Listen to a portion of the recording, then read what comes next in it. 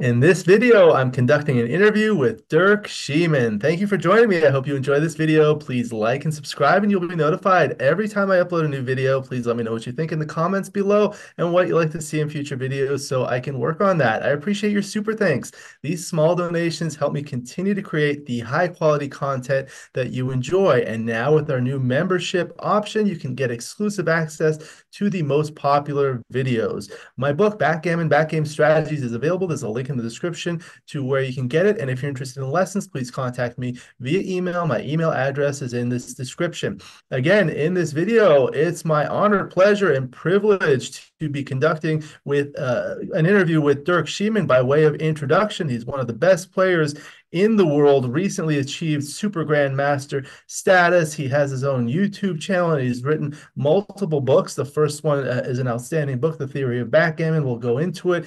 And also there's a new book. So I'm happy to have you. Welcome, Dirk. Yeah, thank you, Alex. Thank you for having me. My pleasure. So, yeah, great to talk to you Yes, again. yes, We had the yes, pleasure already. yes. It's always a pleasure to see you. I'm happy to have you. Um, Excited to talk a lot about backgammon and all sorts of things. As a by way of introduction, I'd like to start with a little background biographical information, if I may. I know you live in Germany now, and where were you born and raised? Yeah, that exactly where I live now. So back to Mhm. the roots. I live in a small town like close to Cologne in Western Germany, relatively close to the Dutch border. So yeah, that's basically that's the place where I grew up. So yeah, I lived in Costa Rica for more than 10 years, and maybe I will go back there for retirement. I mean, that's sounds appealing. But right now, I'm back where I started. I know another top backgammon player who lives in Costa Rica. Yes, I met him actually. Yes. Met him there and his wife. So yeah, Wilcox you are talking about, of Yes, course. Wilcox Snellings, he does stuff there. What did you do in Costa Rica? I played, that was the phase where I played poker professionally. So I had to fight. So my backgammon actually was drying out because back in the day it was the business model was playing money games and all that stuff. But for some reason that I cannot fathom, nobody wanted to play me anymore. So You're too good. so then, yeah, I had to find something stable, and then I mean I got lucky. The poker boom started, and I just jumped on the train. And what I did in Costa Rica was only playing online poker, and I didn't play any backgammon at all in this time. So that was my big backgammon break. Yeah, a lot of the backgammon players are playing poker nowadays. As a matter of fact, I don't know if I told you, yesterday I was playing in a tournament at the local tournament. I played Hmm? against 1986 Monte Carlo world champion Clemente Palaci from Italy. And Okay. I hadn't heard of him before, but he's living in the area and now he plays poker because there's really no money in backgammon. Yeah, I mean, yeah, I completely changed my business model, as you already mentioned, wrote some books and I give lessons. So I still travel to tournaments. I really enjoy it, but without side action, these tournaments are more for fun and competition, but it's just, I don't think you can make a living out of it. But you do primarily backgammon as a profession. You don't have like Yeah, another. now I'm only backgammon is my profession. Yeah. So, but mainly coaching and book writing, and of course, I have positive equity on tournaments. But if I had to live from that, I think I would have quite a few of sleepless nights. To Yeah, it's so hard because there's a lot of expenses to travel and things like that. exactly, and you at First, least need some sponsorship or and the competition. I mean, let's face it, there are lots of great players out there. So, I know. I know I enjoy poker too, but I enjoy backgammon more because when you're playing backgammon, you're always making a move. When you're playing poker, the majority of the hands you're not even in it, and you're Mm, basically mostly watching and things like that. So that's part of the thing that I like about backgammon more. yeah, for me, it's also my game of choice. Back in the day when I switched to poker, it was more like for economic reasons. It's also the game that I'm more talented for backgammon, that is. So in poker, I mean, I was a decent poker player. I could make a living, but that wasn't too difficult in the early days of poker, as many people will tell you. Yeah, yeah. And what kind of poker game did you play? The standard, the most. I started out, I made my poker education in Las Vegas. I always traveled to the Las Vegas backgammon tournaments, and I stayed like a couple of weeks longer to play poker. So at that time, so we are talking about end of the 90s. So there was only limit hold'em. So my education started with limit hold'em. And when the poker online boom started, it was also mainly limit hold'em. So that's where my main income came from. And then I switched to later I switched to pot limit Omaha, and I also played some no limit. But yeah, PLO or pot limit Omaha is very there's a lot of volatility involved in that. Lots of big absolutely. But so there is in backend. there is. I really enjoy playing Omaha high low eight or better limit, Mhm, mhm, which is complicated. It's more complicated than mhm, because there's more to think about. So good. You played a lot of poker. Now it's backgammon. So mhm. that's kind of what you do. And also you're married, right? Yes, yes, happily married for 20 years now. Good. So yeah. And you have kids? One son, 19 years old, so born in Costa Rica. So, like Wilcox, my wife is Costa Rican, but we are living together in Germany now. And but we started out in Costa Rica. So, yeah. Does he play backgammon? No, not at all. Actually, when he was like 10, 11 years old, I offered to teach him, and he said to me, and actually, pretty smart comment that he made for a 10-year-old.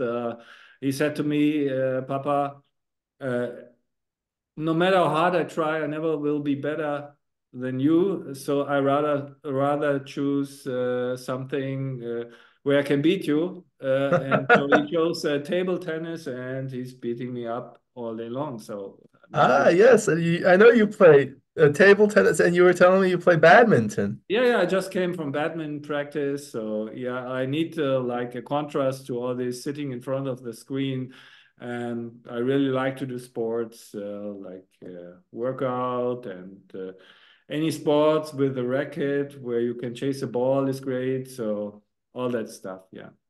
Yeah, that's a lot of fun. And exercise is good for Mhm. your mind too. So I feel like it helps you. Like I feel like recently I started taking some walks with my son in the morning or sometimes by myself, which I had done a long time ago, but I hadn't done in a long time. Mhm. And I feel like I have more energy throughout the day. Yeah. And even the matches that I'm playing better levels Yeah. at. Yeah, usually when I'm on a tournament, I'm really happy when there's a gym so that I can do some workout, clear my mind before the tournament day, or I'm taking walks or all kinds of stuff. Yeah, that's Especially very, more important when you get older and older than I know. back in the day, it was partying, gambling, but I couldn't do that like that anymore. So.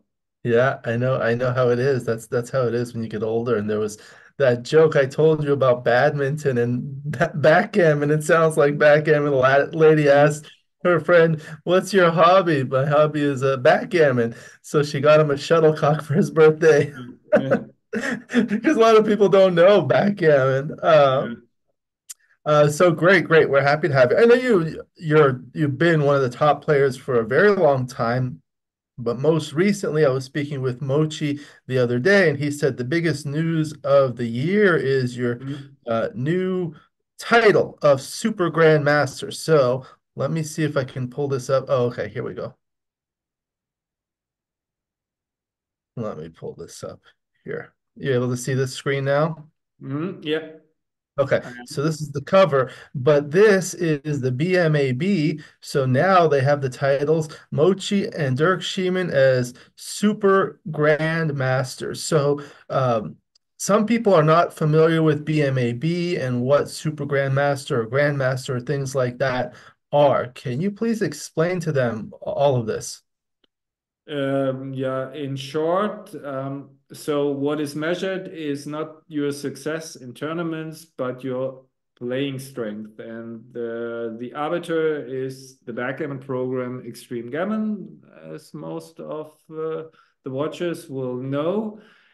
And so it doesn't help to get lucky. You have to play well. And these titles, for these titles, you have to play well or below a certain performance rating for a longer period of time. So in my case, to become a super grandmaster, you have to play below 2.5 PR over 300 experience points. So a 7 point match, that is 7 experience points. So that you get an idea, what is it? Let me calculate it. So you have to play on average below 2.5 over 43 7 point matches, and then you are there. And like the other titles, so for example, we can see G0, you have to do the same thing, but you only have to play below 2.75, difficult enough. To become a Grandmaster G1, you have to play below 3 over 300 experience points. But there are many titles that you can get. So even if you play a 10 over a certain number of experience points, you can get a title. So it's a very nice thing for you to see where you stand. And it doesn't start at the very top, but I think the first title you can get when you play below 16, or I don't know, some numbers. So it really helps and it keeps you honest. I mean, you see where you stand. Uh, and it's a great thing. The only thing is you have to record your matches, you have to send in the video or you upload the video files. So there has to be proof of your achievement. You cannot just say, yeah, I played this and that. Here are the match files. So you have to prove it, of course. Otherwise, it wouldn't be a serious thing.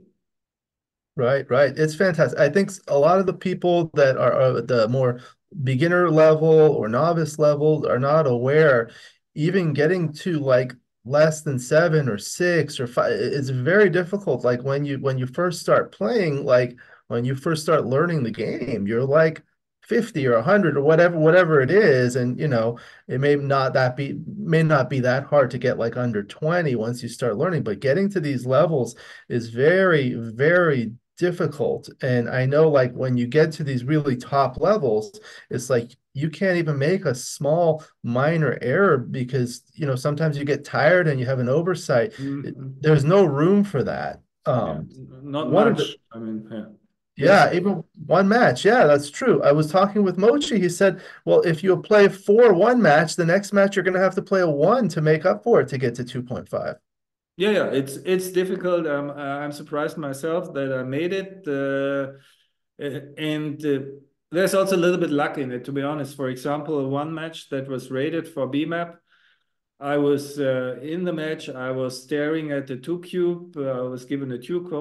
I was leading in the match. I didn't know take or pass, take or pass. So uh, finally, I made the right decision I took, but I was very close to passing, and that would have been like a 600 error. So that would have killed all the performance. So yeah, every once in, of course, you can make mistakes still, and be below 2.5, but there is not much room for error.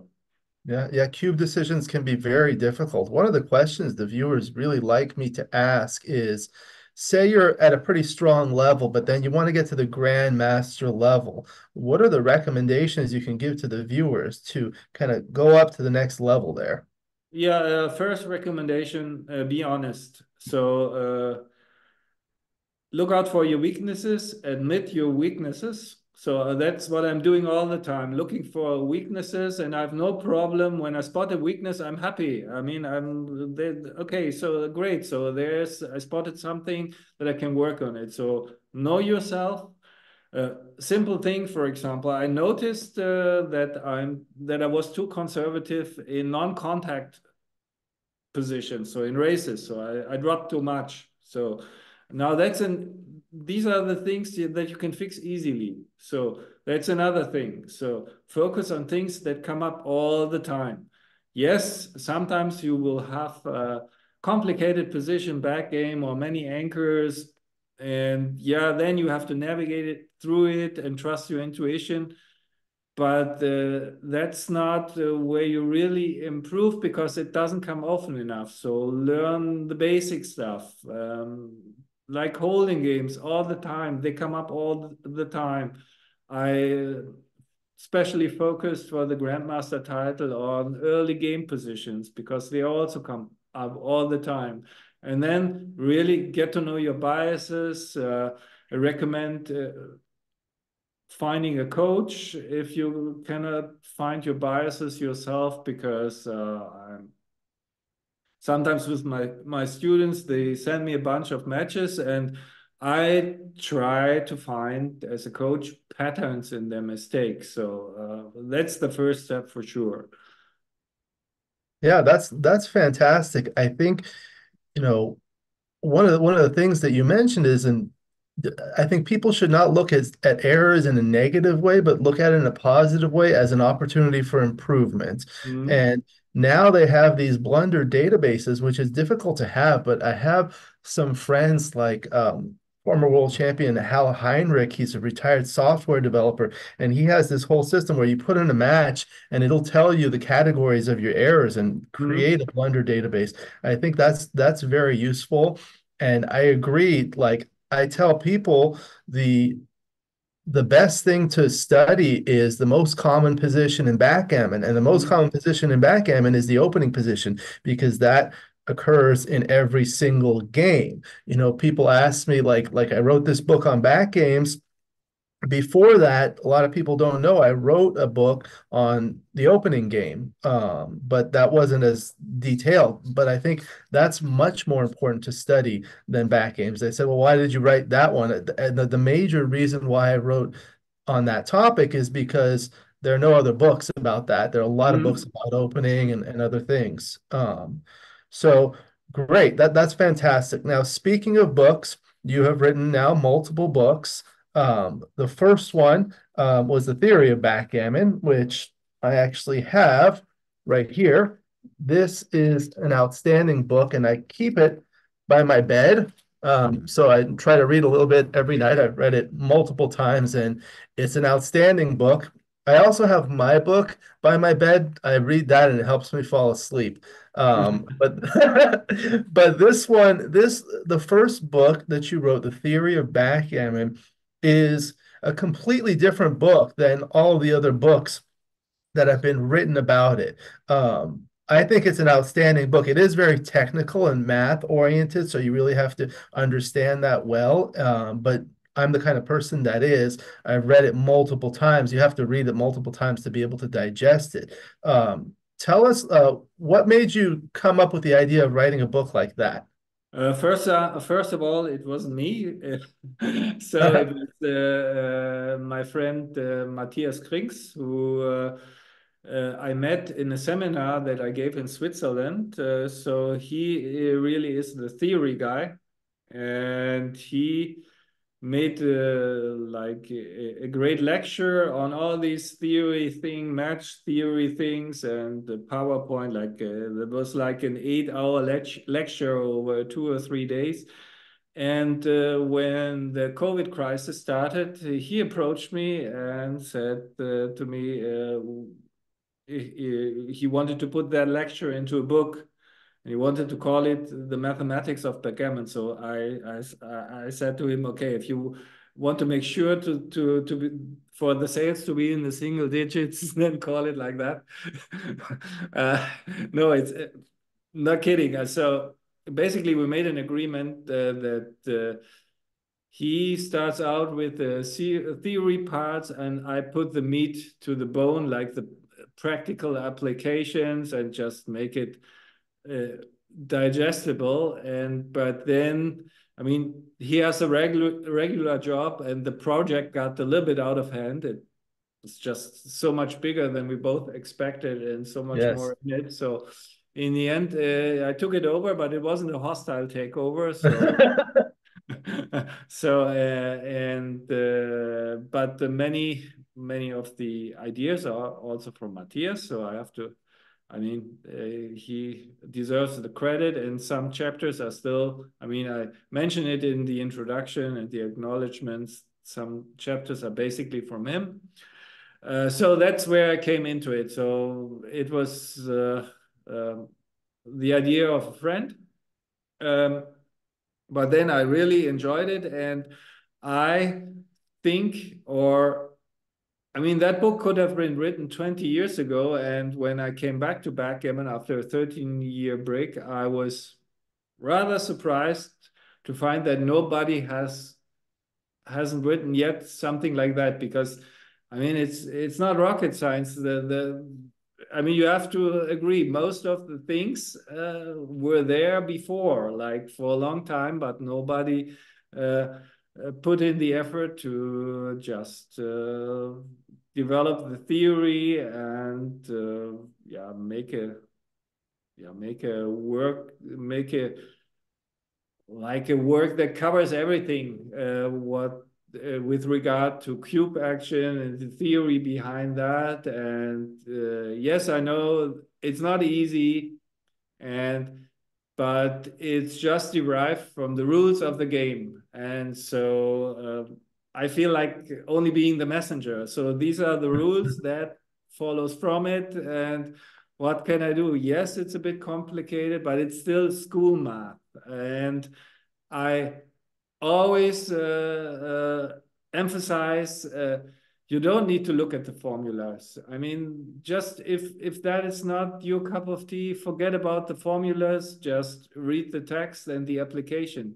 So I feel sometimes people get scared of all the formulas, and then uh, don't take in all the valuable bits of practical information that are also there. So but yeah.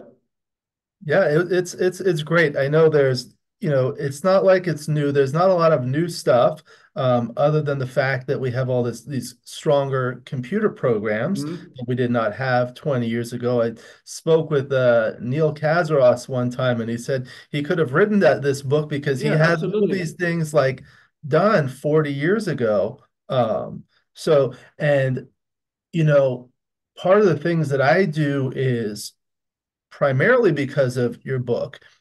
It's like looking at the next sequence, thinking about what are going to be the next 21 or 36 rolls by the Mhm. opponent and the next same number by you, and looking at this. And this is part of the reason why I expanded the dice distribution feature. Mhm. And I was just rereading a part of your book, and you kind of just talk about that. Like you have these little bar graphs that go up or down, and you have 1,296 of them, and you make a sum. So, I made these things and I have them for checker play. And I don't know if you've seen the ones I've developed for cube action, but it's basically the same as what's in your Mhm. book.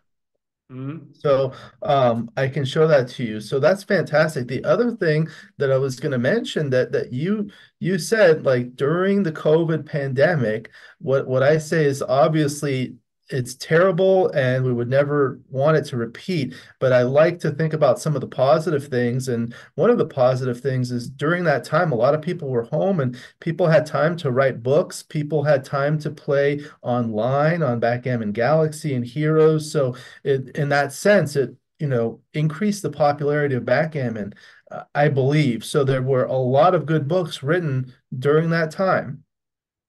Yeah, sure. During lock time, there are just so many things that you can do, almost nothing. So yeah, sitting in front of your computer and writing something or playing or studying was one of the things that you could do, of course, yes. So in Yeah, that yes. sense, it was really helpful and it helped me improve my game. And yeah, so it's nothing is just black and white. There's Yeah, usually also some good thing within the bad thing. right, right. I remember also like when you say black and white, you read about the double take decision, and then you have to think about a market losing sequence. And it's one thing to count the number of market losers if you have like a series of rolls, but it's not only the number of market losers, it's also the magnitude of the Yeah. market loss because it's like a vector, a direction and a magnitude, right? So if Mhm. you have fewer market losers, but they are high in magnitude, you just read the chapter on volatility. Mhm. Yeah, yeah, Right? exactly. Yeah, the people were too focused, yeah, on the number of market losers always. I feel like with O'Hagan's law, you need 25% and this stuff, it's fine, but it forgets about one dimension, about the magnitude, Right. as you say. So that's as important, of course. Yeah. And those are really big swings. Like when I was doing rollouts for back games, you get like really big swings on some of those. Mm. Um, so good. That's a fantastic book. I'm going to put a link in the description where people can get the book. Also, the other thing is you give lessons, right? If people are Mhm. interested, what's the best way for people to contact you? Yeah, also via my web page there you can click on lessons and you can just make an inquiry and ask. So now I like in May, and now that the book project is over, basically I will have a bit more time to take on new students. So yeah, just on the web page you can find something, or just uh, write me a message via Okay. Facebook So Messenger. I'll put a link in the description to your website and your book is on there. And then not only was that just one book that was outstanding, now you just completed the second book regarding hitting. And I wanted to express my gratitude to you here in person for allowing me to be one of the proofreaders. It's really Yeah, thank you enjoyable. very much. I also want to express my gratitude. Found some quite a few mistakes and made very good suggestions to improve the book. Yeah, most of them that I noticed were just kind of like typos and things like that. But it's always good to improve that. And I believe it's like this whole community online, whether it's on social media or elsewhere, has given me the opportunity to meet people like yourself and others and make these valuable friendships for me. So I appreciate that. So let's talk about the second book. It's called To Hit or Not to Hit. That's the question, right? Yeah, that's indeed the question. And I wrote it because I found that, I mean, in the process of learning, studying, that categorizing positions, that so many of my biggest mistakes were about this topic, whether to hit or not. And so I thought I combine this, my own study, with, yeah, just also trying to produce something that might be useful for others. And so that's how that books project started out. It's a really big project to write a book. I mean, like I know from personal experience, it just takes Mhm. a long time and a lot of effort because there's a lot of things people don't realize that you have to do. And then when you publish the book, they say, "Well, what's your next book going to be?" Mhm. Yeah, You need yeah, a it's little break first. yeah, I need a break too now. I mean, I will probably start investigating a bit, collecting positions that might be candidates for the next one, but for now, I'm done. Right, right. So there's two volumes, right? Yeah, yeah, I intend to publish a second volume because I quickly noticed that's just too big of a topic, too many aspects to it to fit into one volume only.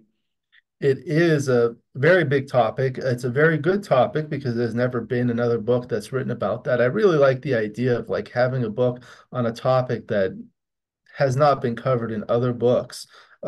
So people are asking about it, and having proofread it, I tell people this is an outstanding book. People are going to really enjoy it. The first book, The Theory, was very good, but this one's going to be more towards, I think, a broader audience, people that are not Mhm. so mathematically inclined, but just like understanding all this stuff can get you from one level to the next level. Yeah, more Um, practice oriented. And as you said, I wanted to show that I also can write a book without formulas. And I really enjoyed it because, like when I wrote the theory, I mean, that's basically all this follows from the rules of the game. So you're a bit handcuffed. So some things just are as they are. It is what it is. So, and now writing a book about checker play and analyzing stuff and trying to formulate the rules of thumb gives you more freedom. So actually, in the end, I don't know if I enjoyed it more writing this, but it was different, and it was really yeah, nice to do something different. yes, yes. So I mean, people are going to want to get your book. So this is your opportunity to promote it. Like, what's the number one reason someone should get the new book about hitting? I think it improves the understanding of the game. I mean, of your game. I mean, you won't get everything right. I mean, that's nobody does. But the first step to improve is to know all the factors that play a role in decision making. And so the book is certainly helping you with that. And I think it also helps you, I hope it helps you to analyze positions better, because it's all what I do and what I strict really use in this book is show a position, explain it, and then change the position slightly so the factors change. I mean, you know this because you read it, because almost any position comes with the sister position.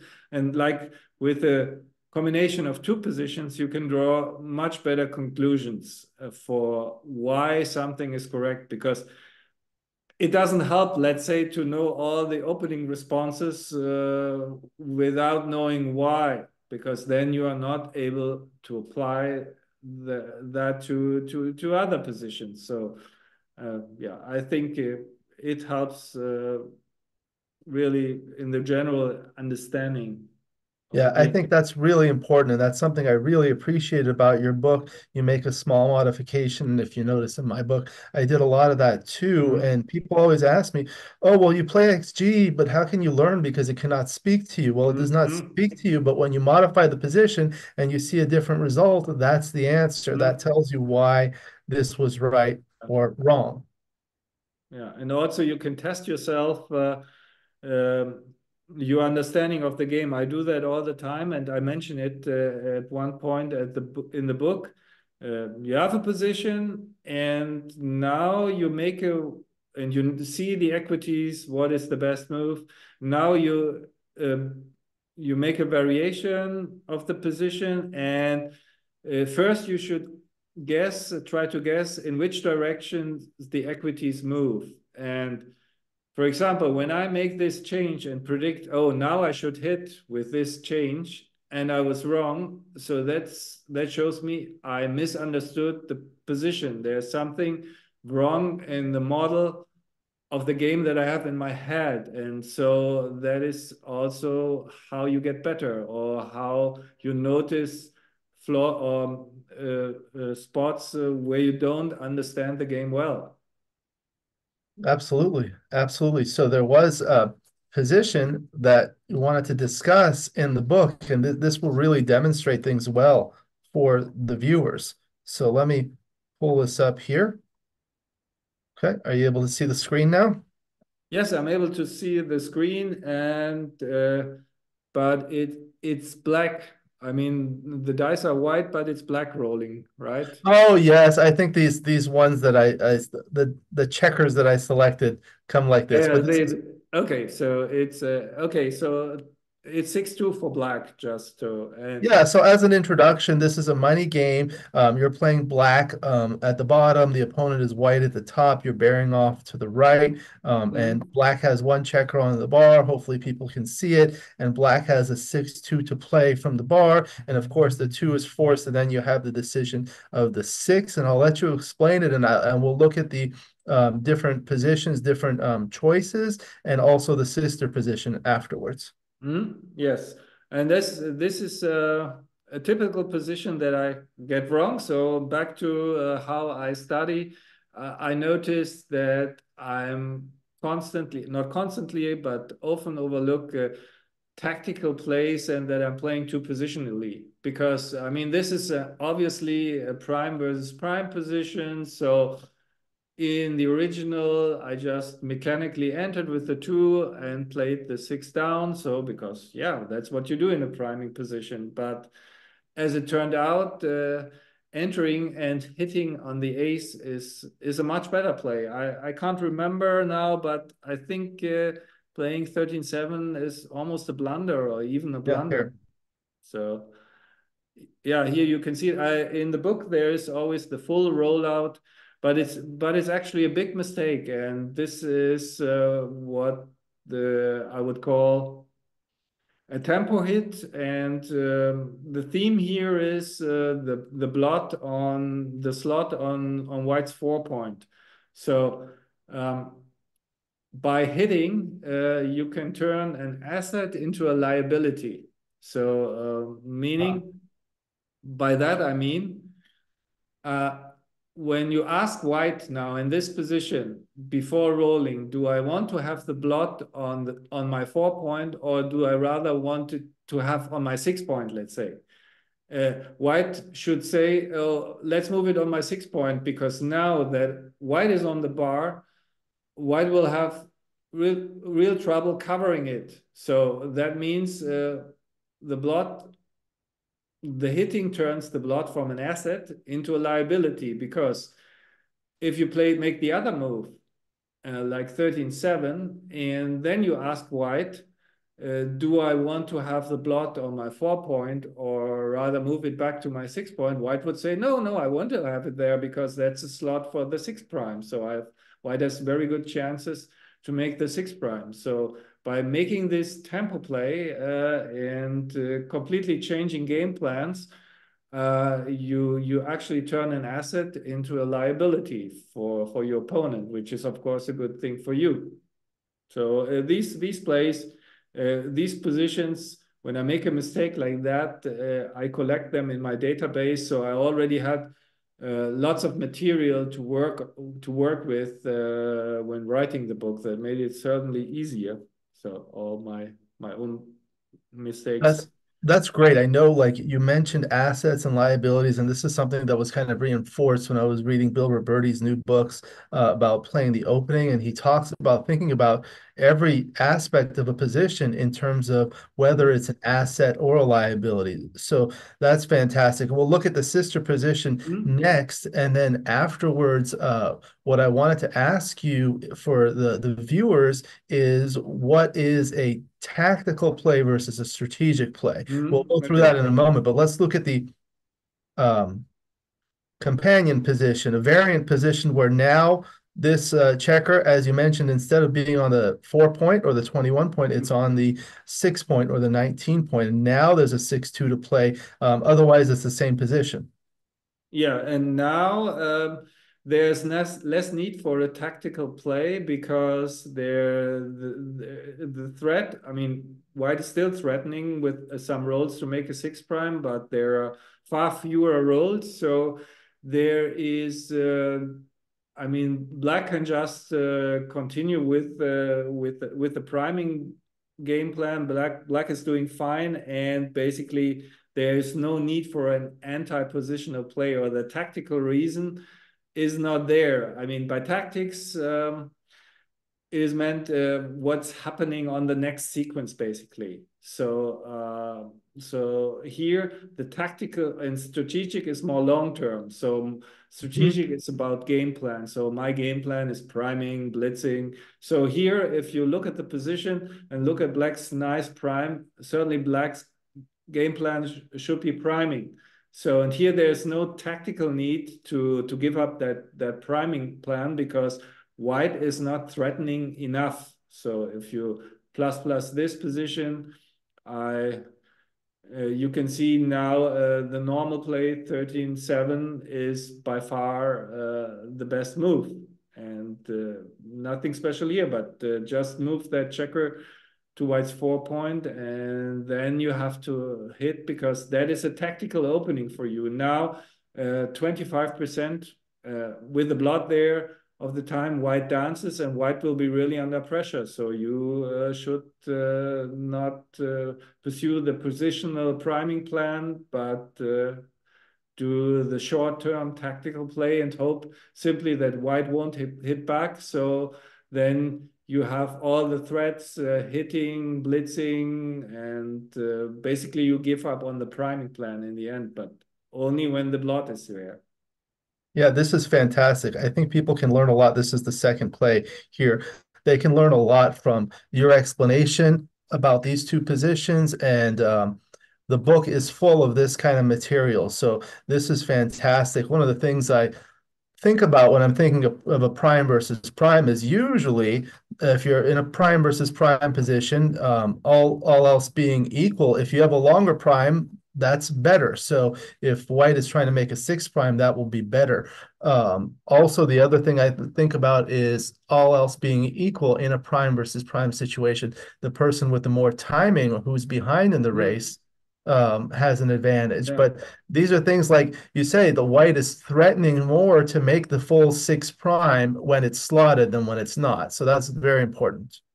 Yeah, and you have something to shoot at Right. when white dances. So, like the main reason why I made the mistake in the original was, I mean, when you look at the pip count, black is doing fine. Behind in the race, timing is okay, so you don't feel the need. And these are plays that I tend to overlook, or probably I'm not alone because it just feels so awkward hitting on the ace when you have a prime. I Right. mean, here, so this is more like the, yeah, like this. It's tough to find these plays. So now I mean, they are not always right, of course, and you shouldn't go to the other extreme. But by writing the book, I learned to pay more attention at least and always take these into account because sometimes they are just, I don't have them on the radar. Yes, And this is good. I know a lot of people have these general guidelines like when in doubt, double, when in doubt, take, when in doubt, mm, hit. But mm, what you really need to do is when in doubt, figure it out. And that's what yeah, this book will help people do. yeah. Um, so good. This is an outstanding book, and it should be out sh soon, right? Yeah, I'm planning. I mean, the script went to the printing house, and they told me that by the 15th of May, it'll be published. My distributor in the States, that's Roberto Litzenberger. As soon as I get the copies, I will send them to him. So you can either order them on my webpage, but also then from Roberto. So plenty of options Right. to get it. Great. He is fantastic. He does a lot for backgammon, both in terms of selling books. He has videos. He does a lot of recordings and things like this. I'm going to do a video about the BMAB Players Cup with him. Now, Hmm? speaking about videos, the next thing I wanted to talk about is here. This is Yeah. your YouTube channel. And let me actually put it up over here like this. This is the light background. Are you able to Mhm. see that now? Yes, yes, I So am. you've Looks had, familiar. yeah, you're familiar with it, of course. You've had a YouTube channel for some time, but recently you've become more active and you've been doing like with the stream champs and doing all Yeah. these videos. They're very popular. And part of the reason why I started a YouTube channel is because I know backgammon is a visual game, so having videos will help promote it. Mhm. So tell us a little bit about your YouTube channel, please. Yeah, I mean that was another like many other things in my life that was also more like happened not entirely by accident, but I just got the idea since I play training matches, practice matches. I play on the BIF and all these tournament matches and and I'm playing them anyway. So it doesn't cost me much to just commentate on what I'm doing and explain my decision process. So these were the very old ones. Yeah. But so I started with one practice match that my usual practice match on Galaxy. I then recorded it and posted it, and I got very good reactions. And I thought, okay, people really like this, so it doesn't cost me One of much to these ones, produce yeah. it. And now I'm playing again the online world championship, and so I'm commentating everything that I'm playing, and uh, talk about my thought process, and then in the end, I discuss the most important decisions. It's also again helps me to improve because then I have it on the record what I was thinking when I made the blunder, and so I can figure out what went wrong in my thought process. So yeah, I'm having a lot of fun doing these, and I will continue producing these. Of course, like with these world championship matches, probably it costs me a little bit of equity because time settings, I mean, time is short, Yes. and talking and English is not my native language, and thinking and playing, but I got used to it, and I feel like it doesn't hurt my game much, so I will just continue with that. Yes, this is fantastic. I've done many of these by myself playing and with others, and it's kind of like a almost like a mixed blessing because you have to convey your thought process. So it kind of it makes it a little more difficult to focus because when you're just playing, you're thinking in your head and Mm, you're able to do it. But when you have to vocalize it, it's a little bit more challenging. But at the same time, they say if you really understand something, you're able to teach it. So mhm. if you're stating it out loud, I feel like that's helped me actually improve because I'm like Yeah, talking my way through it, and it's just like logical. So in that sense, it's a little helpful. yeah. I play, I don't use a clock. So when you have the time settings, it will be more challenging. But those are a Absolutely. lot of fun. And I think what you're doing and what others are doing in Stream Champs and elsewhere is really helping to promote backgammon. So thank you for that. Yeah. Yeah. And it's also like, as you said, when you understand something, or then you should be able to explain it to others. On the flip side, when you struggle to explain something, maybe there's a leak in the game, maybe there's something that you don't understand, and like that you find out. Then you can learn. That's what I do in my Mhm. videos. Like I'll look at the errors and then I'll modify the position like maybe too many times for the viewers, Mhm. but Mhm. I'll modify the position, I'll modify the score, I'll Mhm. modify all sorts of things. So it's a good opportunity for Mhm. improvement. Mhm. So that was fantastic. We were able to talk about you becoming a super grandmaster, your books, your YouTube videos.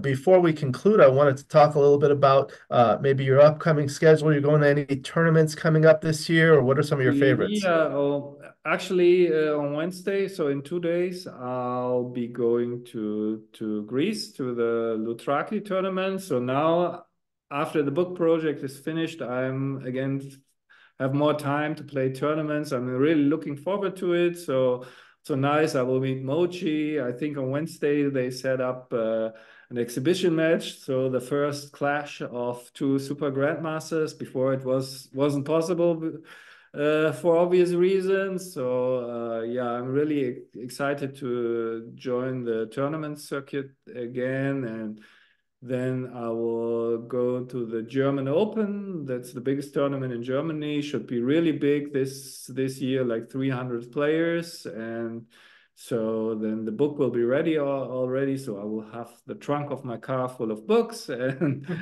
that's in May. And June, I don't know yet, but I will next stop will be Stockholm, the World Yes. Team Championship. I will be there for a week and also make some vacation with my wife. So combine that with a bit of work vacation, and then I will take tournaments as they come. So how I feel, because for me they are really, I mean, they're a lot of fun, but after a 1 week tournament I'm usually exhausted. So I will True. take them. I'm probably playing fewer tournaments than other top players, but I just play as many as I've so that I feel comfortable. But now, since I haven't played for a while, it's really itching, and I'm really looking forward to play in a couple of days.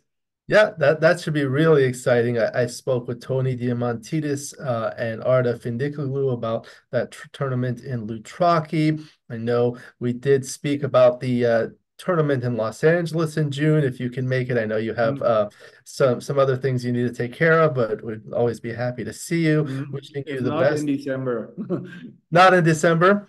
If not in June, in December, because Oh of the book yes. sales, I will be probably quite busy, because now all the sending of the books, and I mean, when the book, my experience tells me when the book is out, that's the time where it's really busy, and answering emails and sending Yes. books, which is also a lot of fun, and I enjoy it. But uh, probably it will be difficult to go away for a week or 10 days or something Right, like right, right. I understand. that. If you ever, want to come here, I'll arrange a book signing for you at the tournament. So Thank you. thank you very much for your time. I know it's late for you, so I appreciate that you accommodated me with my schedule. We did talk a lot about a lot of different things. Congratulations on all of your achievements. I spoke with Mochi the other day, and he said you becoming a Super Grandmaster is the biggest news in backgammon for the entire year. So very, very job well done and well deserved. Yeah, Congratulations. thanks a lot, Alex, and thank you very much for having me. I really appreciate it. Yeah, it's my pleasure to have you. You're always welcome to come back. You have an open invitation. Hopefully, we can play a match when you return Sure. from your tournament. Do you have any final comments on anything that you wanted to mention before we conclude? No, I'm fine. Nothing occurs to me. I'm very happy how things are going right now. I mean, I will call it positive stress. So I was very busy, but all went very well so far, and so yeah, things are going fine.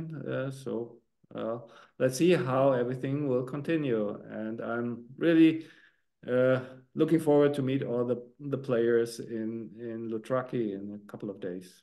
Yes, yes, fantastic. And I notice you have the perfect setup in your room. You can be on your computer, and then you Mhm. have your beautiful backgammon board right behind, and you have your Yeah. coffee right there.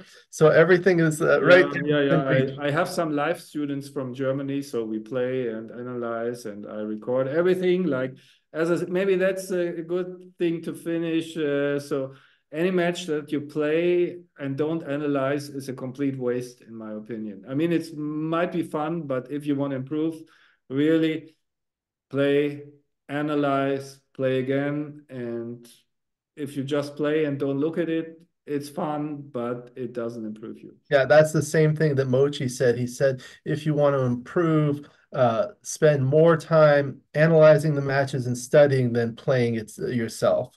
Mm. So great piece of advice. And is that one of those Gammon boards? Is that the Paul McGreal one? Yeah, it's the same style. It's not the official Paul McGreal, but it's the same colors and same checkers and everything. It's really beautiful. I'm going to schedule a video with Volker and Jeff Yeah, Proctor to yeah, discuss very that. nice guy. Actually, he lives very close, like a 1 hour drive from here. So I picked that up from his place.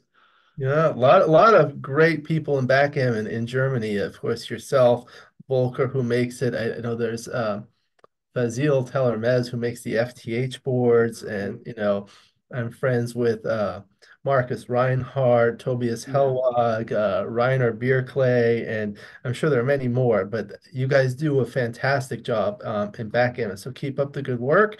Uh, Thank Good luck you. with everything. We'll go ahead and conclude the video. Thank you again very much to my good friend Dirk Schiemann for joining me. Thank you to the viewers for watching. I hope you enjoyed this video.